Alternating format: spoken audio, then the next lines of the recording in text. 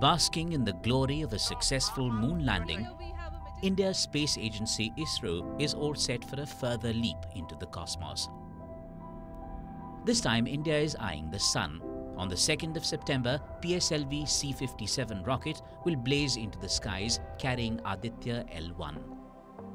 India's Sun mission will reach its operational position after an over 120-day voyage. It will get there by performing a complex series of orbits around the Earth, so-called slingshot gravity assist maneuvers that help save propellant, the same technique used for ISRO's Moon and Mars missions.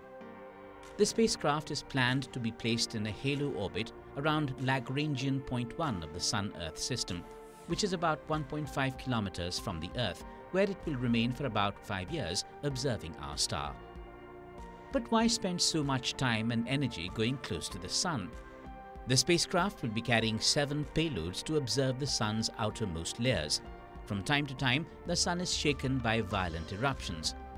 Hot jets of plasma shoot from the surface as the Sun's intense inner motion disturbs its magnetic field lines.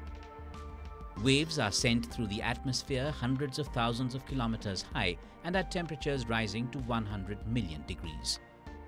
While NASA and the European Space Agency have previously placed orbiters to study the Sun, it will be the first such mission for India. Going by the distance and the experiments, Aditya-L1 mission is a complex and challenging task, but it has the potential to provide valuable insights into the Sun and its impact on the Earth. Bureau Report, WION World is One.